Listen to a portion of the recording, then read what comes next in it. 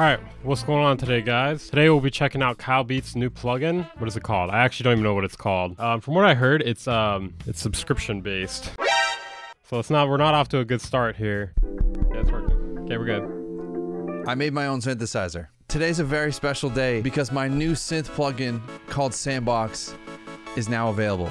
Sandbox is a one-of-a-kind instrument plugin with a built-in chord generator to help you, regardless of experience, create beautiful melodies.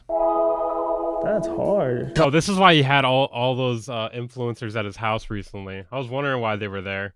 I was like, why are there 4 producers at their house? Like, that's too many to make a beat. Double clicks, you can turn basic melody ideas you have into beautiful progression. I think my favorite thing in here is if you click this, it picks a random preset. And if you click this, it picks a random scale. And then you can just... All right, so you're probably wondering... It's not bad, but why did we cut to outside? How the fuck did you make a synth plugin, dude? How is that possible? No, I'm not wondering that. I'm wondering what it is.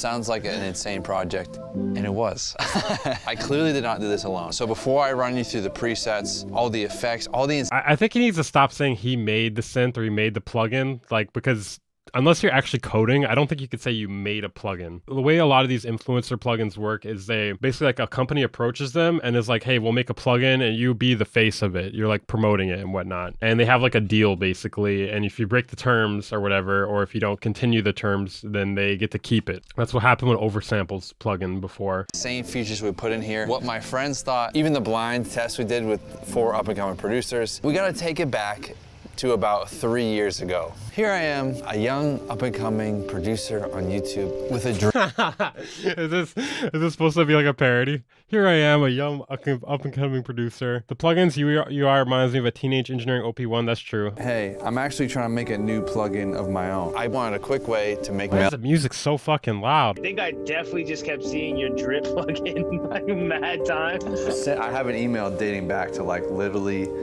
a week after. It'd be funny if the second part of that clip, it was like, yes, and I wish that shit would go away. Fucking hated it or something. It's like pretty much since it went out and it had all the success it had. Why is the music so fucking loud, dude?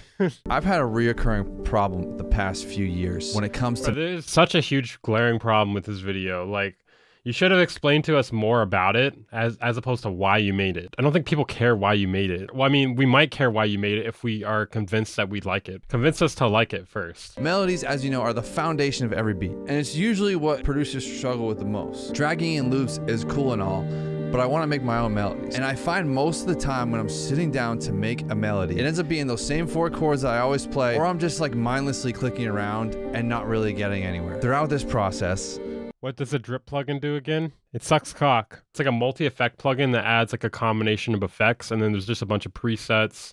I shouldn't even say a bunch. There's like a handful of presets, but it's pretty cheap though. It's not the worst thing in the world. It's okay. You should cut your hair just like him for the meme. Okay, maybe I will in the review. I don't know. I kind of don't really want to do that.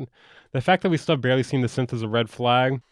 My inspiration goes out the window. I close FL Studio and I leave. And there goes my music making session that I thought was going to be amazing. I wanted something that could spark my inspiration. Why did all these like up-and-coming producers have like the same haircut? What's up with that? What is that haircut? Why does everyone have that fucking haircut? I believe that they're making these people in a cloning laboratory. See, Sandbox is not just an ordinary synth plugin. It's a synth like Serum. It's a sampler like Omnisphere. It has over 1,000 presets with over 6,000 samples and oscillators. It has 20 brand new... That's not like a new thing though. That exists. Built-in effects such as Retro, Vibe, which is my favorite, Detune. What is Vibe? One thing about his plugins is they always like take effects and then rename it to something that no one knows what it is in order to like disguise what it actually is. As a built-in harmony tool to create chords in any single scale you want. But the thing is, you could already do that. Like, you can do that with other plugins. It's fire. Any info that I've gotten back from producers. Imagine if he invited me to this, man. That would have been so fucking funny, dude. I'd be the only one like, yeah, but what does Vibe do? What the fuck's a vibe? I don't believe in vibing. This plugin is just something for producers in a rush. Just the past 6 years, I pretty much put into this. Each one of these things has its own presets as well. And it sounds pretty... Been messing with this one.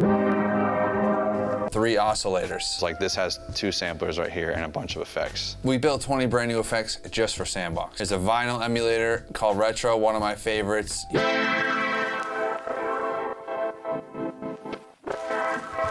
This vibe one is pretty insane. It's kind of like a cool. A cool what? A cool what? Trippy little LFO. Each one of these also has its own It seems presets. like a wobble effect or something. And of course, the harmony tool, which you guys all know about. If I click on this harmony button right here, press power, it turns whatever key you're hitting into a chord. It's cool because you can just do any scale you want. Like this, I've been messing with this Japanese 2 one like a lot. The harmony tool is good if you don't know anything about chords, or if you just want to try something new. You can literally go as simple as picking the peace sign to pick a random preset. Wait, this looks like it could be good. I would have to see how this functions, how the chord thing functions, because if you just play the same chord on different keys, that's not really that cool. But if you can play different chords on different keys, that could be really good. To pick a random scale. Or you can dive in deep and do whatever you want. Like you can go so in depth with this. This seems like it could have potential if it's done right. Yeah, this would take a long time to develop, I agree. Like this loop tool is one of my favorite things. You know, you would pay $400 just for a guitar pedal to do some of these effects. Dude, I hate the way they try to price things. Like, it reminds me of like Unison Audio or something. It's like, what's the most you could pay for this? We should charge based off of that. Of course, you'd pay a lot for a guitar pedal doing that. It's a piece of hardware. Like, it's an actual object. You can literally modulate everything here. So if I pick an oscillator, I'm gonna pick a random wavetable in here. I can just drag the LFO on anything I want. You can also drag it on effects. Everything can be modulated here. So if I put it on the frame right here, and then Austin's do this. It's pretty endless. And right now, while you're watching this video, it's literally Black Friday, and it ends in 4 days. So the first 200 people that grab Friday ends in 4 days? the Sandbox I get what he's saying. free MIDI kit to drag in your own MIDI, and you're gonna get a free one-shot kit. Both of them are designed by me. You can literally drag into Sandbox as well. Did I mention that? You can drag shit in here. There's so much in here. So go get it before Black Friday ends on the 28th. Just go to sandboxsynth.com. And let's see what everyone else thought of this plugin. That picks a random preset, and if you Yes, let's see what all the people I flew out here think of this plugin that are not going to say anything bad about it. Okay, we don't need to see the monthly listeners. Haven't you seen my video, dude? That doesn't matter. click the clicks, it picks a random scale.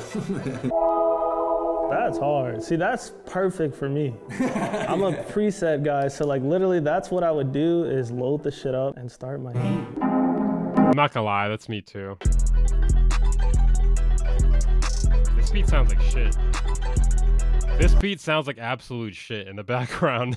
It sounds like someone falling on a keyboard and then both of them are falling down the stairs.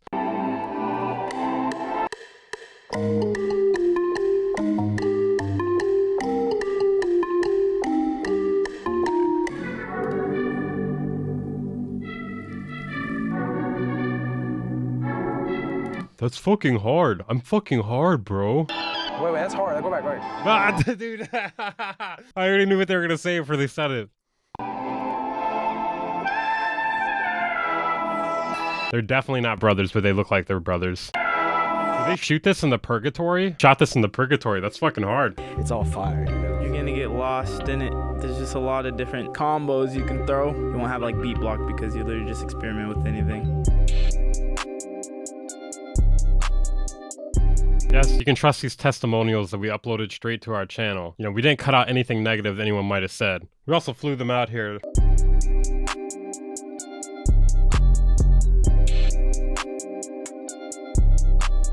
Okay, so overall, it seems like it has potential. The thing that they don't mention in this video, which is really weird, is it's fucking subscription based. Now, does their website mention it? No, not seeing it. Weird. I clicked on the download thing. They don't say anything about the price, but it says, when will I receive the plugin?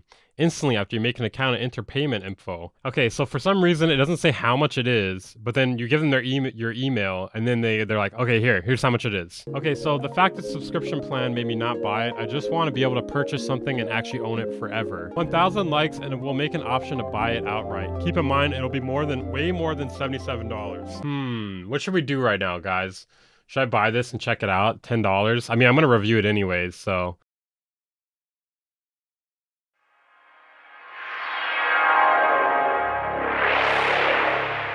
The Band Incorporated.